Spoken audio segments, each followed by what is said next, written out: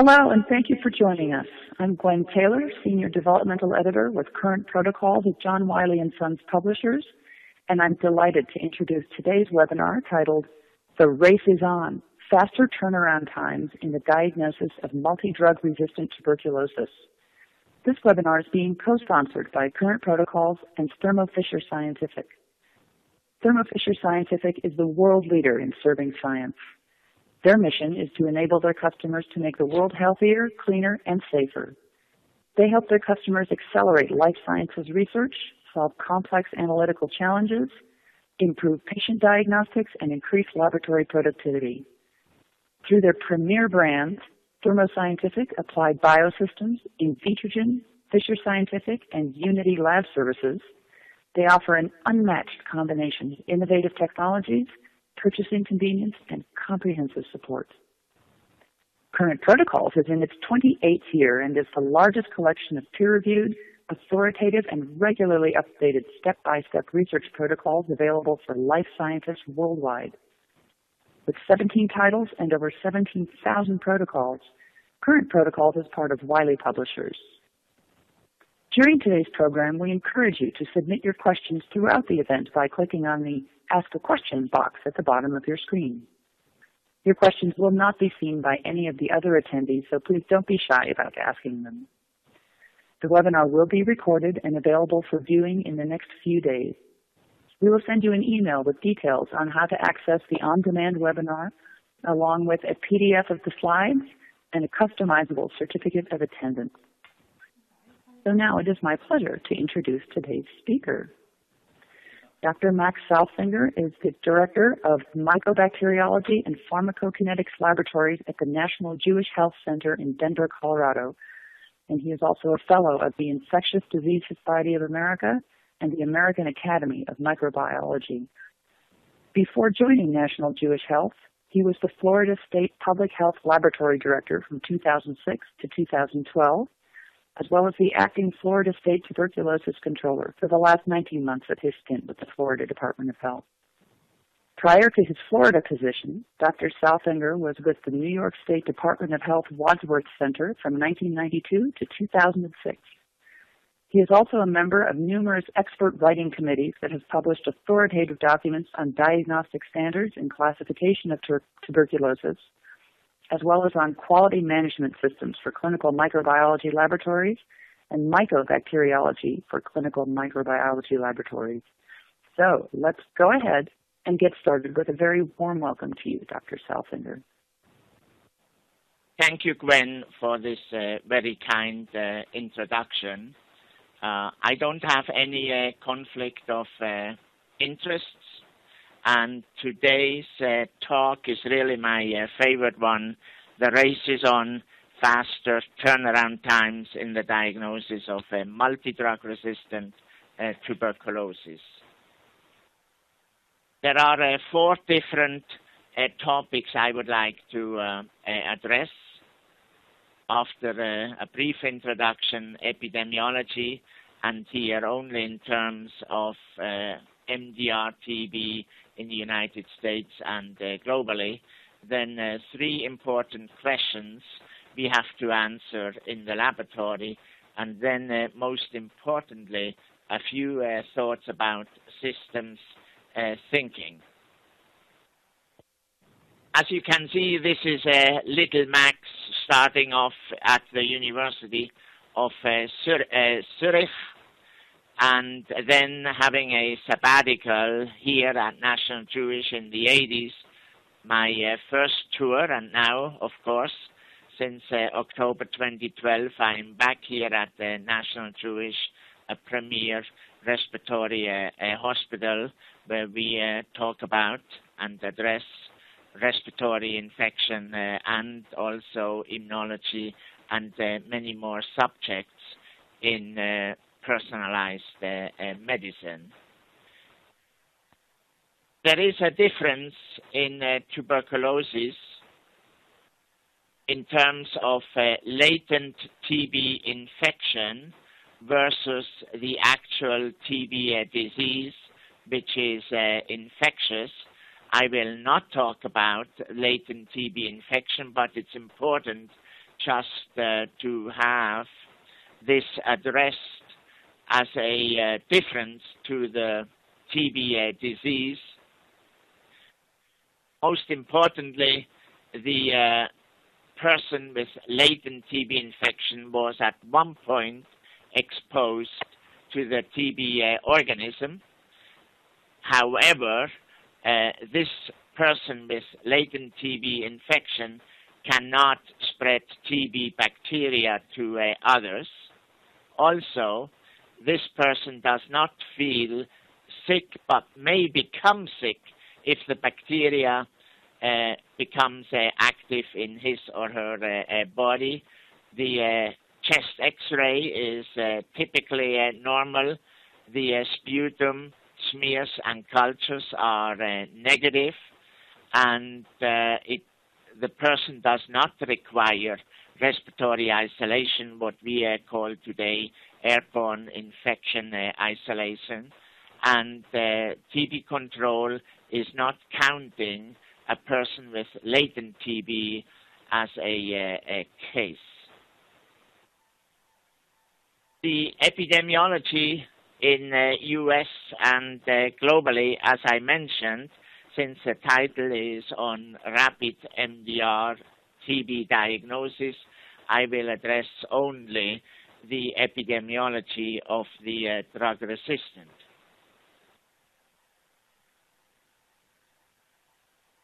What we can see here, these are data from the United States. The red bar depicts multidrug-resistant TB, and it's more or less flat since the last 18 years. The INH resistant, the black bar, black dots, is actually increasing during the last 8 years. So obviously we don't have this under control, or we may say in aerospace language, Houston, Houston, we have a problem. In the next slide, we depict a little bit the primary INH resistance in US-born versus foreign-born patients from 1993 to 2014, and we have a nice decline on the foreign-born TB cases with INH resistance. However, the increase we talked about just a slide before is actually caused by the US-born TB patient, and at this point we don't know what the reason is for this increase. In the XDR, extensively drug-resistant TB, which goes beyond the MDR TB resistance, where we have INH and rifampin being resistant. In the extensively drug-resistant, we have also quinolone second-line injectable as well, not working any longer. And here we have, over the last 20 years, a steady decline. We don't even have every year an XDR TB case in the United States. But as we all know, we are in a global village, and Marshall McLuhan, a Canadian philosopher and media guru, he coined the term when TB became popular and news was graphically and instantly available, shrinking the world to a village. And that's why it is important not only to see the TB issue locally in your own country with all the immigration, we have various potential for TB cases. The latest WHO global TB report, just released a couple of weeks ago, is telling us that in 2014, 1.5 million people died of TB, and almost 10 million people got sick with symptomatic TB disease. The World Health Organization is estimating that there are about 480,000 MDR TB cases. However, only 123,000 are being detected, and then, of course, fewer are being treated. So in order to do that, to treat and detect all TB cases, especially the MDR TB cases, there is a implementation gap in terms of money with existing intervention of $1.4 billion, and we still have tremendous needs in research and development with another $1.3 billion. Now to the actual data, the geographic distribution. Here, the estimated TB incidence rates, again, data from 2014, released just a few weeks ago. The darker the color, the higher the TB incidence rates in these particular countries, and we can see the highest or the darkest colors are in sub-Saharan Africa. Percentage of new TB cases with MDR TB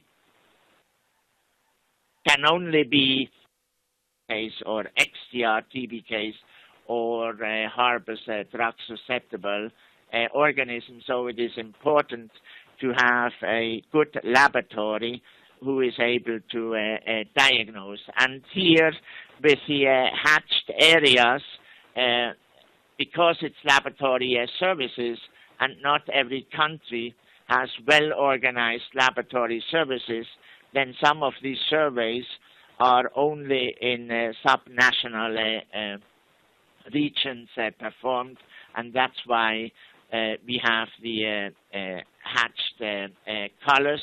And the where we don't have any color, that means we don't even have any surveillance data in terms of drug resistance.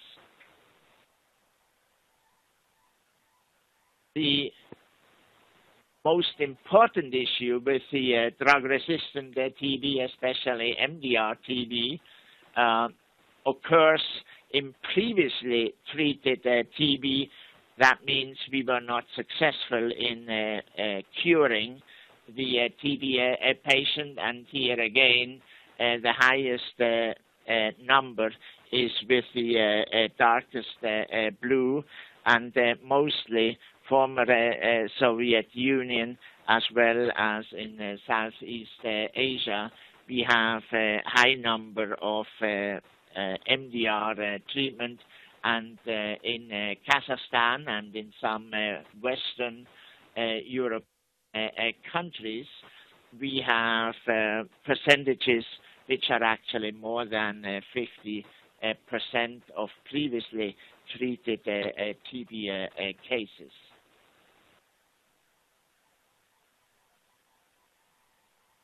Now, the last epidemiology slide, number of MDR TB cases estimated among notified pulmonary TB cases, and here Russia, China, and India, the most populous state, especially with China and India, they contribute half of the global MDR TB burden.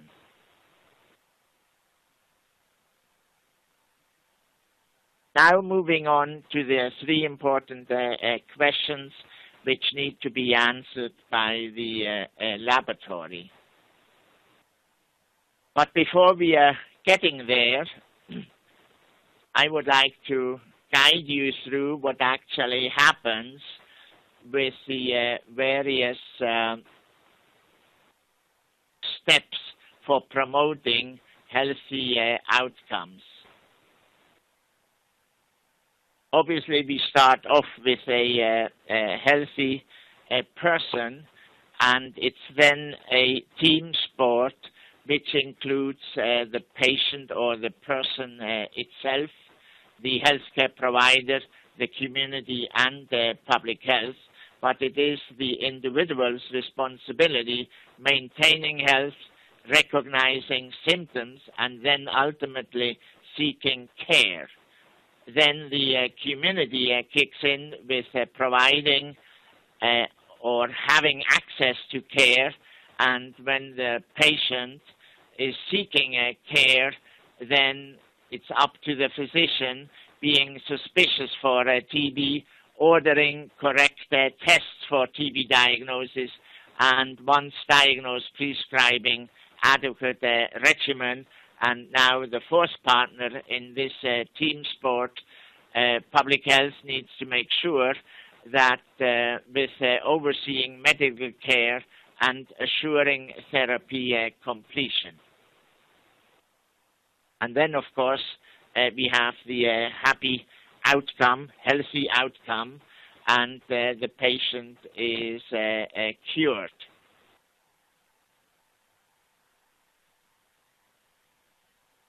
What do we see on this X-ray? We could just say a hole, or it's also called a cavity, and in this particular case, tuberculosis is certainly in the differential diagnosis.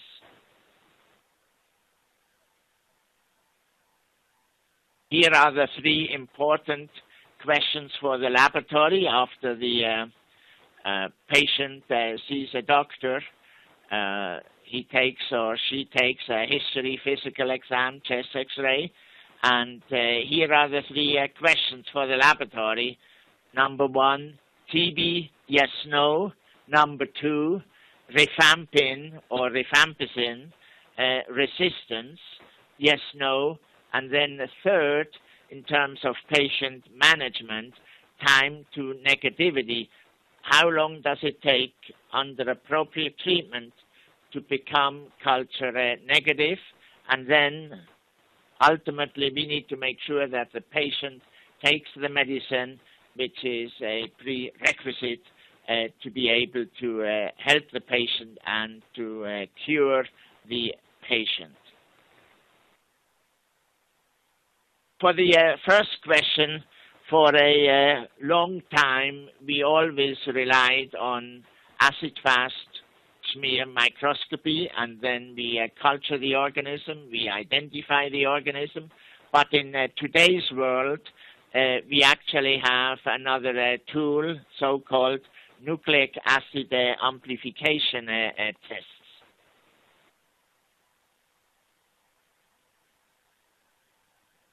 And why do we need to focus on the molecular side? On the left side here, you see a suspension of Staphylococcus aureus. And on the right side, you have a sputum with red, purple bacilli, the tubercle bacilli, or some people call it the red snappers. But there is a huge difference in the generation time for the Staph aureus or Klebsiella or E. coli or any other bacteria. You have about 20 minutes generation time, and the next day when you culture these on agar plates, you actually have visible colonies. It's totally different with tuberculosis, where the generation time is 20 hours. So you will not see any colonies the next day or even the next week with tuberculosis on a agar culture or egg-based medium. Actually, many laboratories are incubating the TB cultures up to 8 weeks before a negative result is reported. What are the milestones of the various assays we use in the microbacteriology or TB laboratory. The first section here, microscopy and growth, we are still using a stain called Ziehl-Nielsen, which is more than 100 years old. Then in 1938, we had the first time fluorescence smear microscopy for TB, which is now recommended. Around the 1900s, we used guinea pigs for specimens which usually have low biomass, like cerebrospinal fluid or tissue. Then 1932, egg-based solid medium developed by Löwenstein Jensen. Then the liquid medium, Dibus Davis, both Löwenstein Jensens and the liquid medium is still used today. Then Dubos and Middlebrook introduced 1947 the agar-based solid medium. It's still used today. Then the first breakthrough in terms of rapid turnaround times was the radiometric bros medium, and developed by Middlebrook as well. Then drug susceptibility, and today we have various companies providing walkaway systems. On the molecular front, the first breakthrough was 87 with DNA probes, and in 1992 we had the first time use of DNA sequencing for the identification. Talenti, a year later, reported on RPOB sequencing for drug resistance.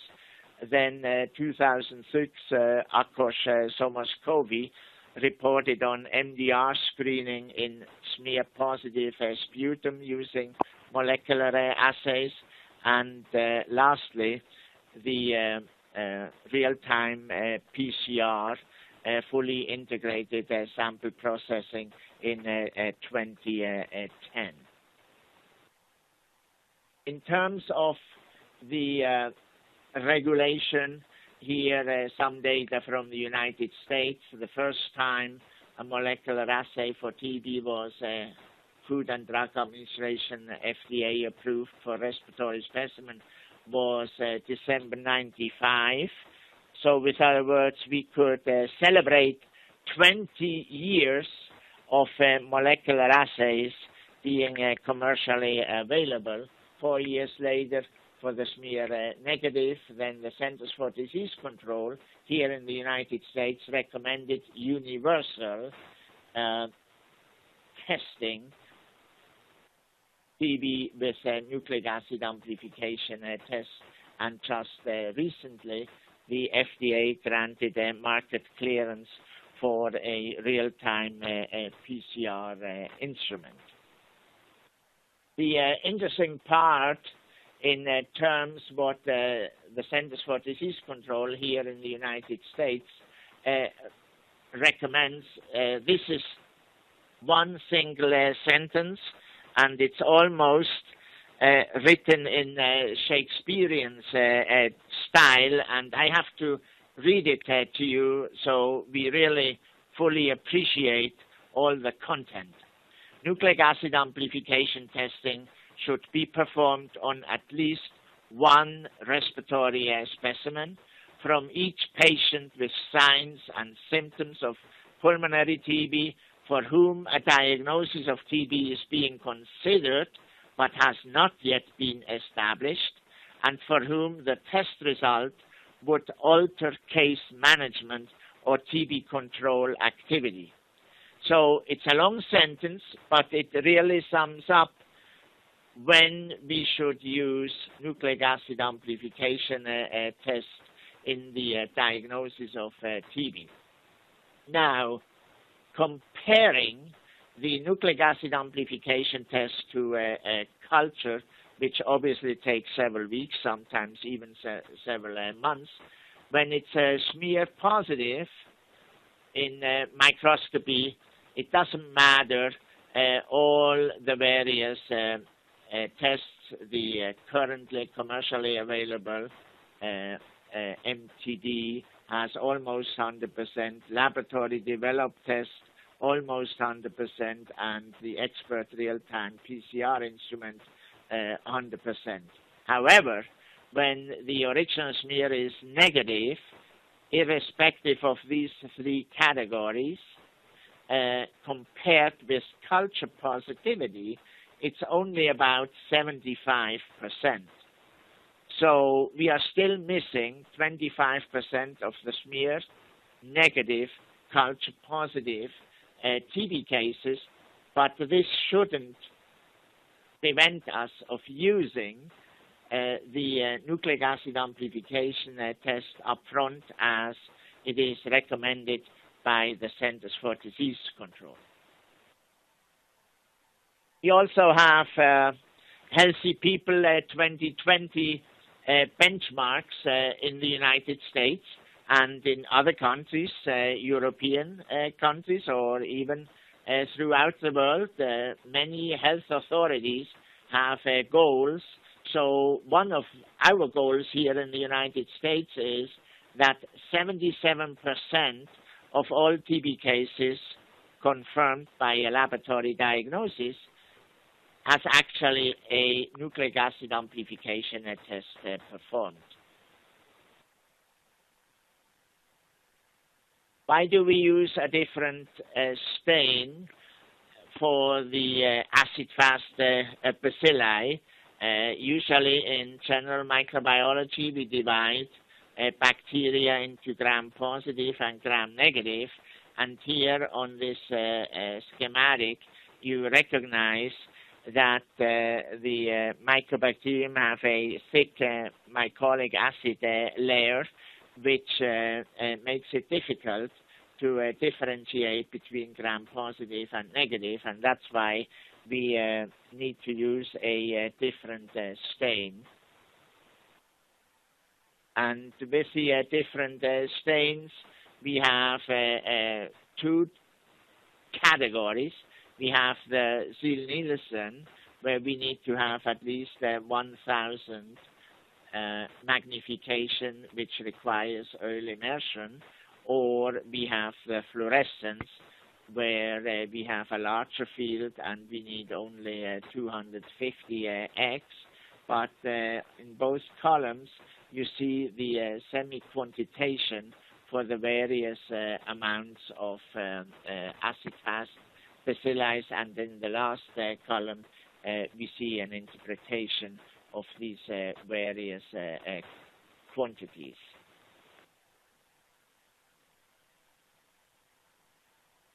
When we process sputum or any other sample, most of these samples are not sterile samples and only mycobacteria are in it. So we need to make sure that we overcome the regular bacterial flora, and that's why we subject the sputum to relatively harsh treatment, and it's estimated that only 10 to 20% of the mycobacteria are surviving during this decontamination process in order to have a pure culture of mycobacteria, and the fungal and the other regular bacteria are killed.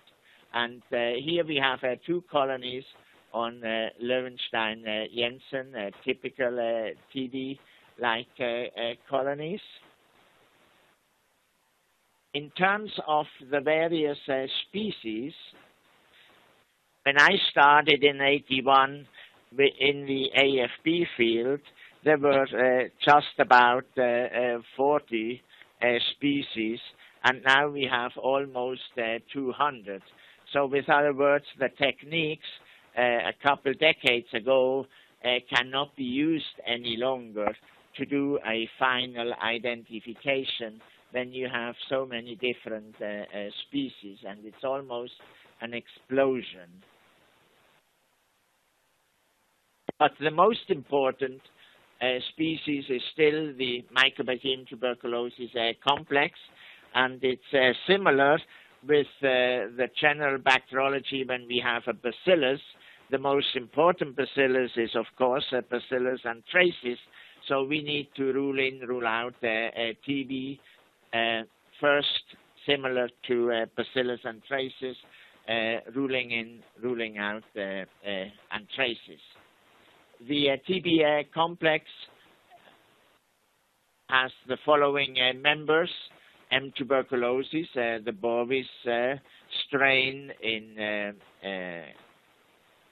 cattle and other animal, the vaccine strain, Bovis BCG, Africanum, just another TB strain, primarily isolated in and identified in Africa, but you don't have to live in Africa in order to be a TB case with Africanum, so it's just another variant. And then many TB strains recovered from animal, and Capre would be the goat, Microti would be the bull, and so on. In a regular public health laboratory, what are the frequencies of the various species? And up to 95%, it's really M. tuberculosis. But then you recognize, these are data from the New York State Public Health Laboratory called Wadsworth Center in Albany, New York. Africanum 2%, Bovis 2%, and then Bovis BCG 1.4%. Why do we have Bovis BCG cases when we don't vaccinate in our country? I will come back to that questions later.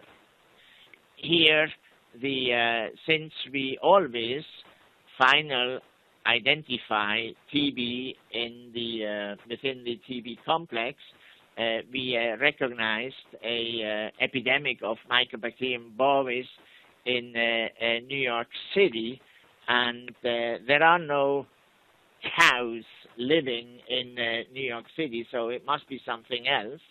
And the TB control program recognized that all these bovis cases are mostly in Mexican, either born here in the United States or born in Mexico. And what happened is that they were consuming unpasteurized cheese from Mexico, which had bovis in it. And of course, since it's unpasteurized, the bovis survives, and even the U.S. Department of Agriculture was able to recover the bovis from the cheese, and it matched exactly the fingerprint of the human cases. So this is just another reason why we really need to have a final identification within the TB complex.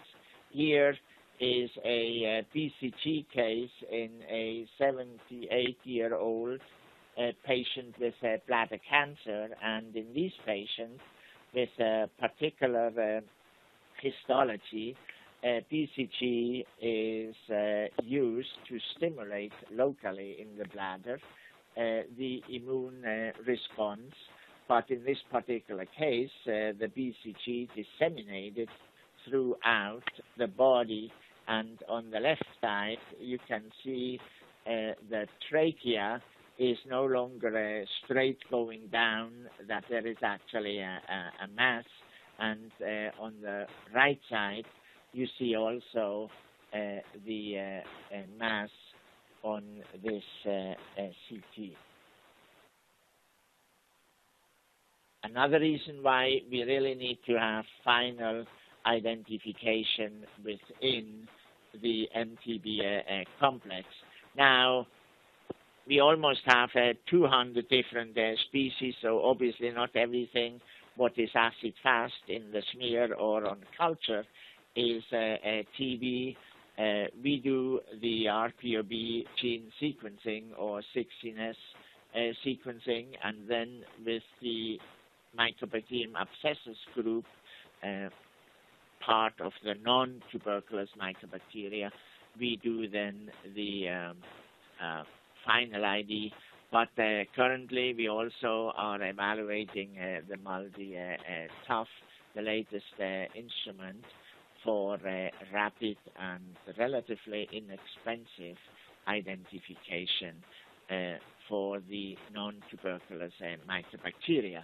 Now the second question, rifampin resistance. Conventionally, we started off with broth-based susceptibility, agar-based, egg-based, or we just wait for the clinical course. Either the patient didn't take the meds, or the patient is suffering of drug-resistant TB if the patient is not improving.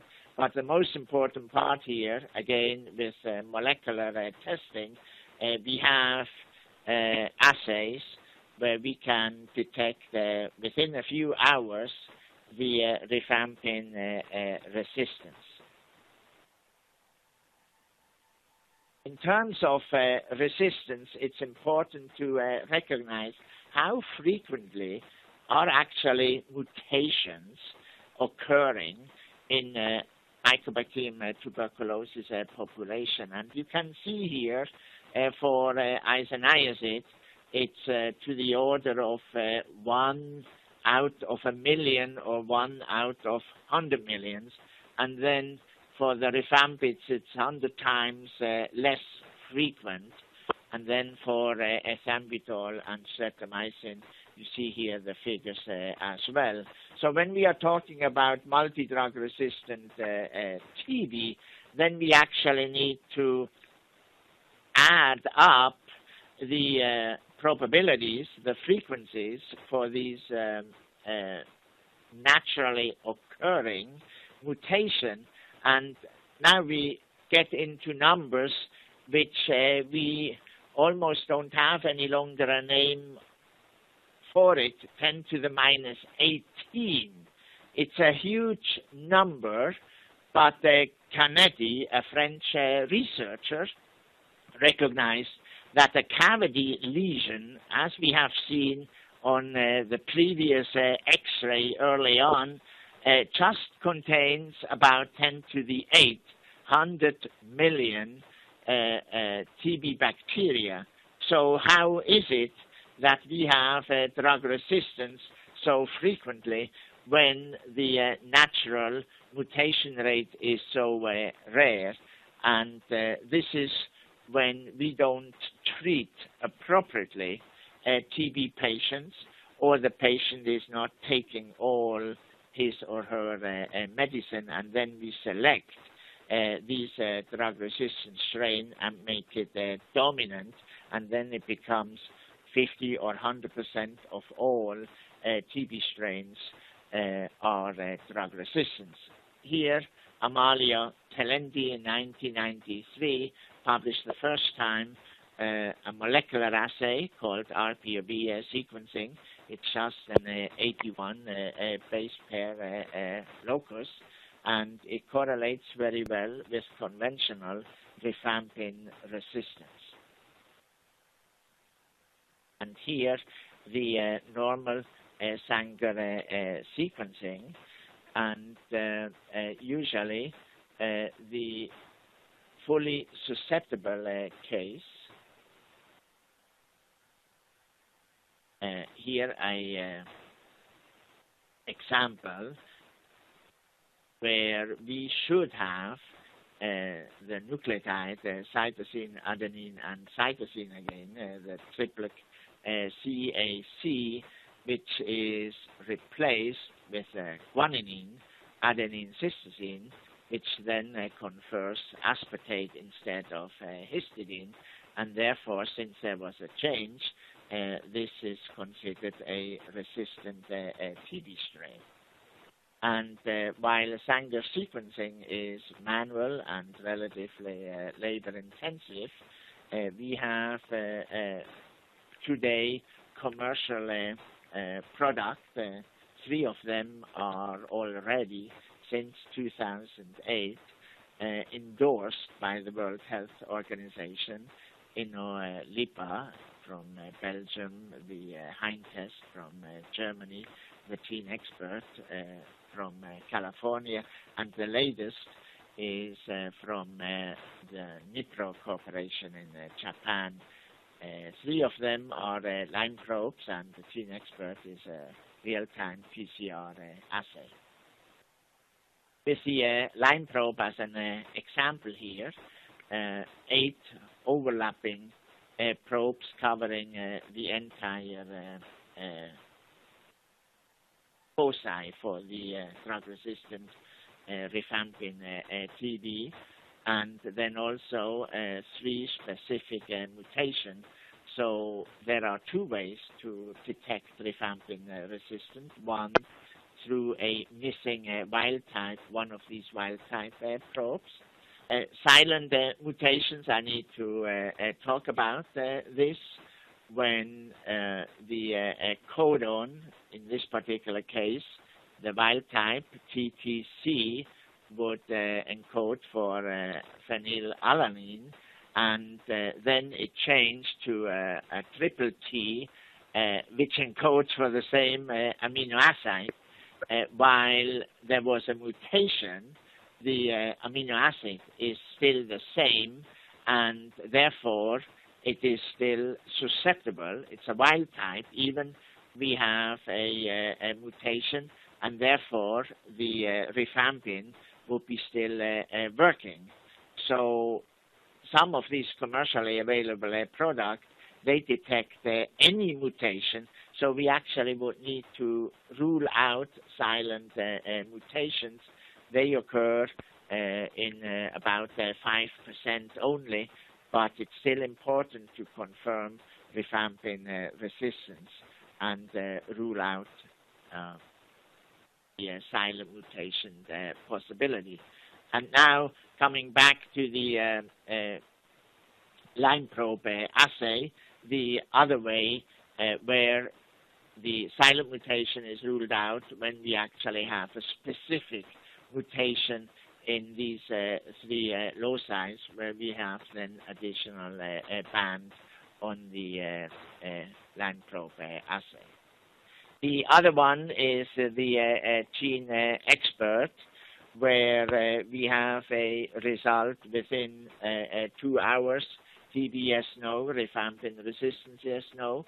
It doesn't give us information about INH, but it's usually assumed that rifampin is a marker for multidrug-resistant TB. So this is certainly a very important information to have early on. As we mentioned, this was approved by FDA in 2013. The assay itself doesn't require BSL-3 containment, so in terms of a lower BSL-2, for instance, environment, you are allowed to do the Gene Expert real-time PCR assay. But when we have molecular testing, and especially with the real-time PCR assay, it is strongly recommended, and this is based on a fact sheet developed by the Association of Public Health Laboratories here in the United States. It is strongly recommended that specimen be sent to a reference laboratory for AFP smear and culture as soon as possible, regardless of the nucleic acid amplification test.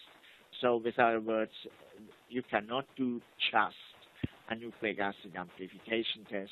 And even more so, if rifampin resistance is detected, then again, a specimen should be sent to a reference laboratory to confirm the resistance by DNA sequencing.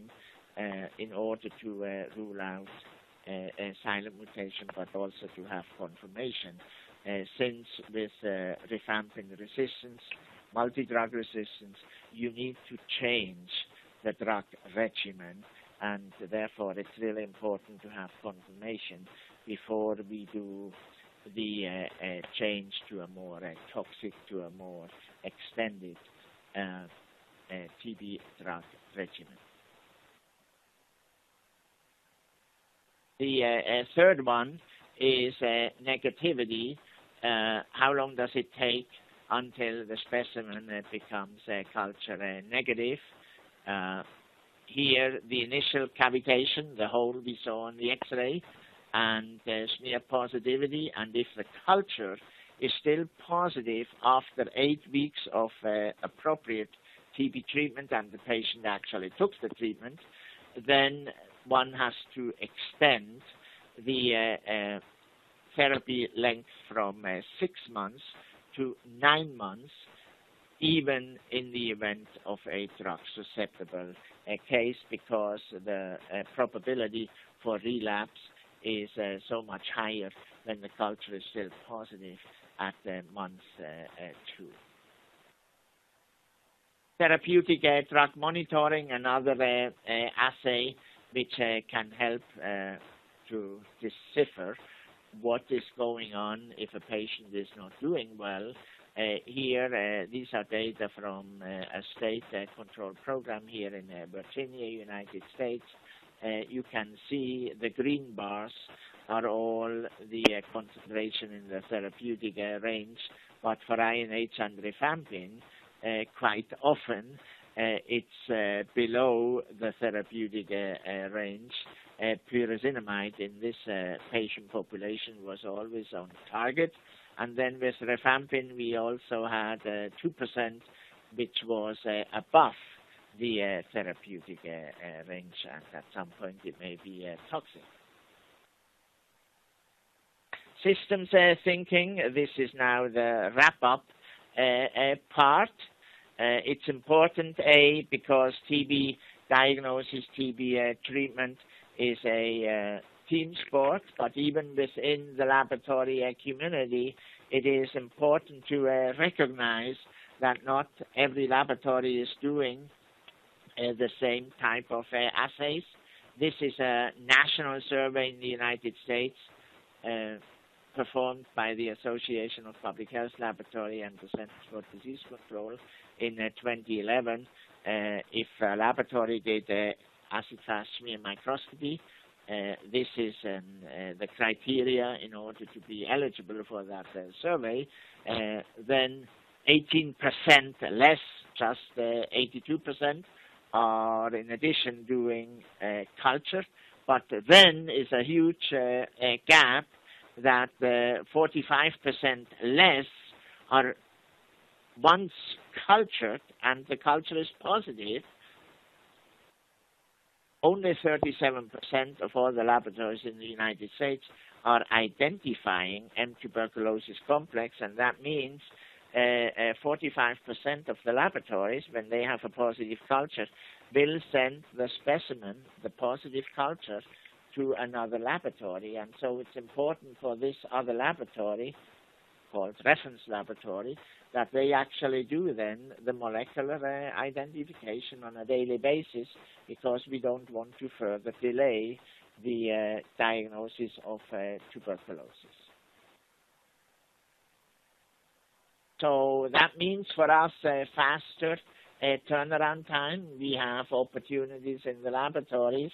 We have opportunities, of course, in patient care or in TB control program.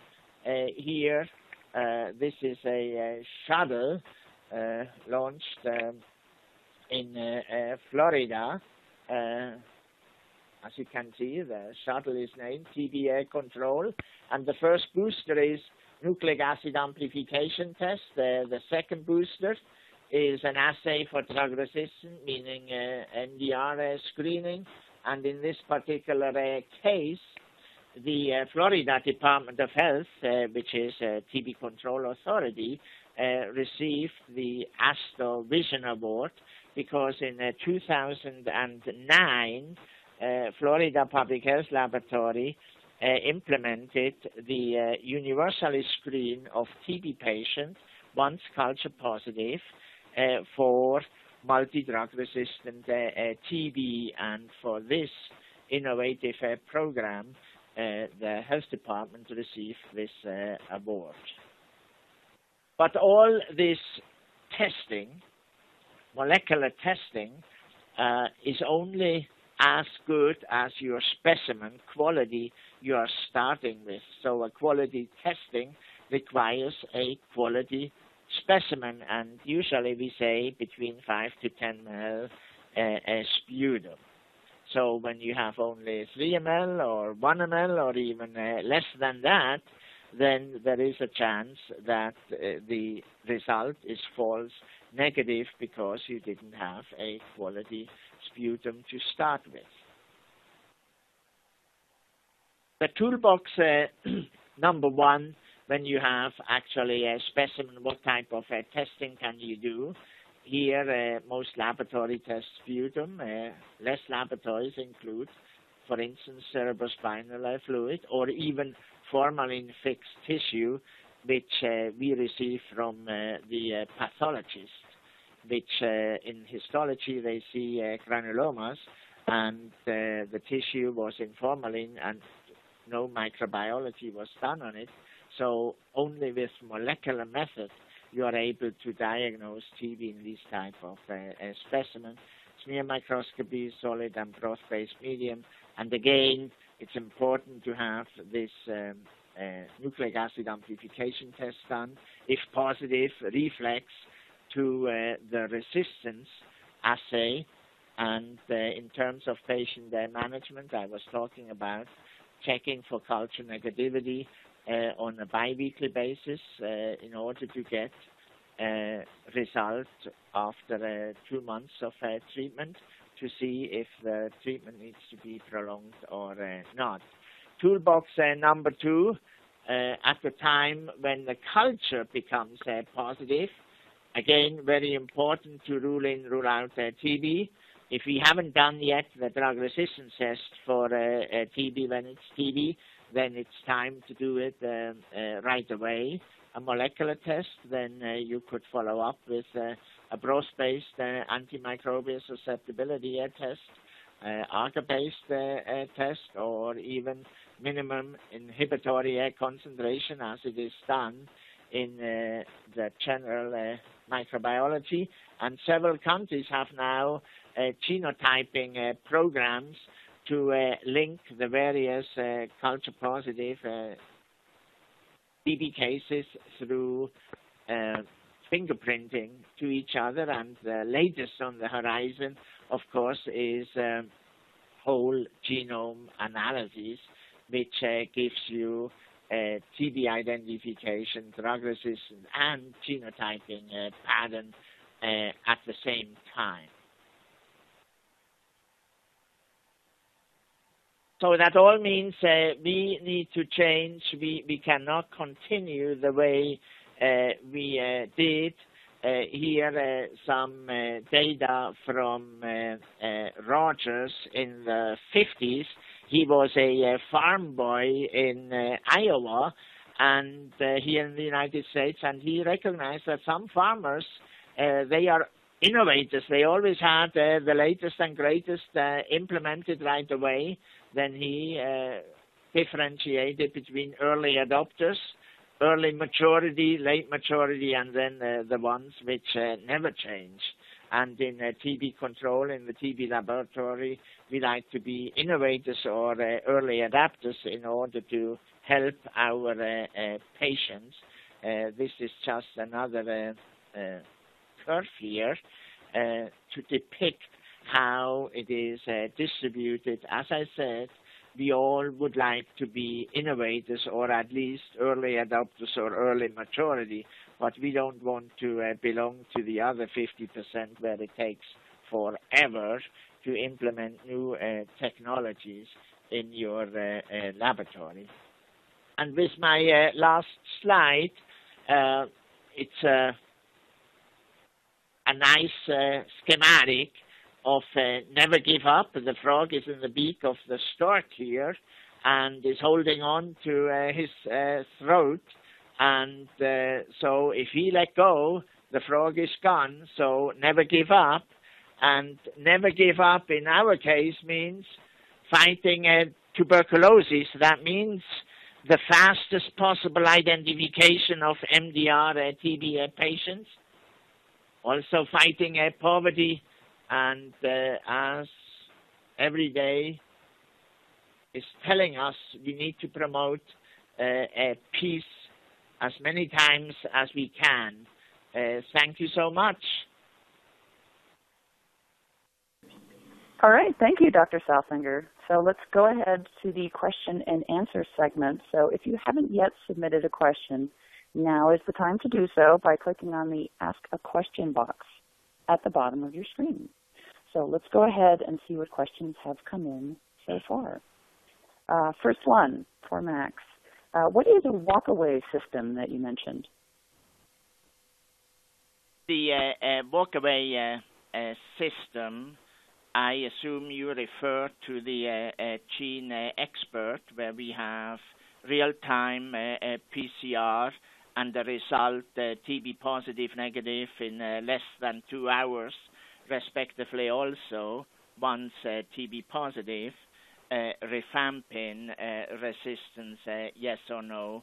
And in this particular case, once rifampin is reported, we need to confirm, as I mentioned in the talk, to confirm the rifampin drug resistance, meaning ruling out the potential of a silent mutation, but more so when you confirm with a different method, then isoniazid and other antimicrobials will be also tested for drug-resistant mutation, and the more appropriate drug regimen can be put together to cure the MDR or XDR TB patient. Okay, on to our next question. So how is latent TB shown to be so common if you can't really detect it? The latent TB, as I mentioned, you need to have exposure to an actual symptomatic TB case, and only about 10% of patients with latent TB infection will come down with the actual symptomatic TB disease in their lifetime. However, if the person is immunocompromised and has latent tuberculosis infection, then it's no longer 10% per lifetime, it's 8 to 10% every year, and therefore, like in the United States, where we don't have many TB cases, we actually like to prevent future TB cases in a way that we treat the latent TB infection patient so they will not progress to active TB. However, in other countries where the TB burden is high, the resources are still concentrated to treat and respectively to detect first and then treat the actual symptomatic TB case. Okay, on to the next question then. And they ask, would you rely on a phenotypic or a genotypic result for rifampicin resistance?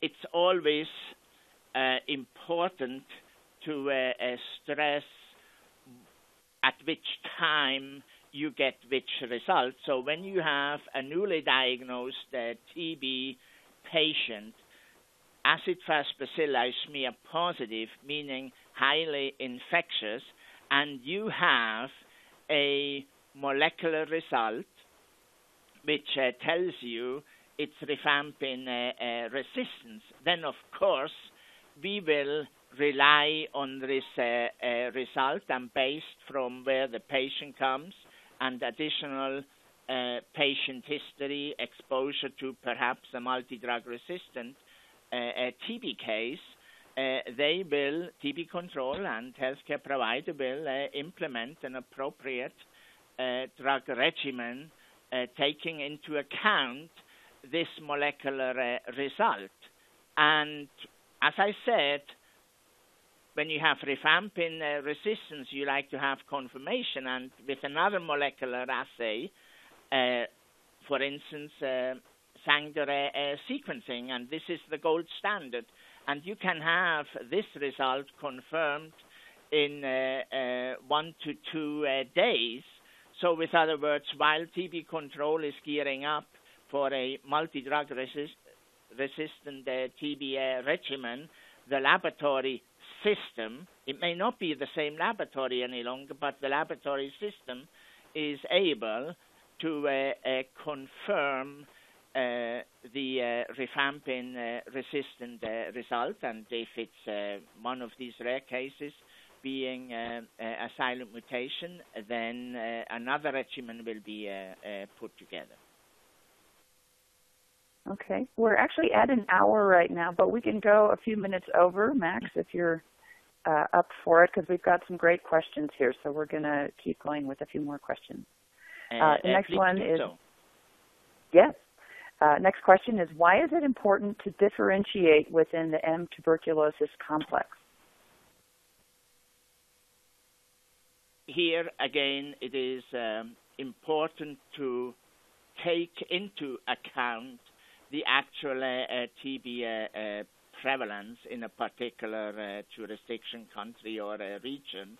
And in Western Europe, respectively in the United States, Canada, or so-called low prevalence TB countries or region, we certainly don't want to treat Bovis BCG cases and count them as TB case, as in these settings, the healthcare system actually is using BCG not for vaccination against tuberculosis, rather to stimulate the host immune response and to get rid of the bladder cancer. The M. bovis is important since pyrazinamide, one of the first-line drugs, is intrinsically resistant in M. bovis, and as in my example with the cheese, there might be a different transmission mode through unpasteurized dairy product. It can be milk, it can be cheese, and so on.